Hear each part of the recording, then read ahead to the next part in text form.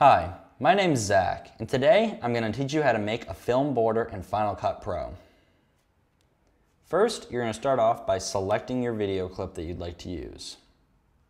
Next, you're going to go into the Effects panel, go into the Video Filters tab, select Borders,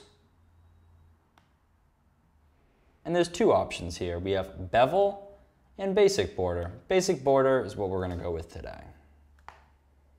So you just click and drag that to your video clip. And this can be manipulated in the Filters menu.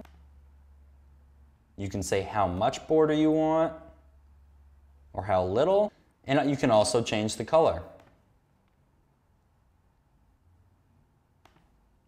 We'll just put bubblegum there for now. You will need to render this. Once it's rendered, you will have a bubblegum border around your video. My name's Zach, and I just taught you how to put a film border around a clip in Final Cut Pro.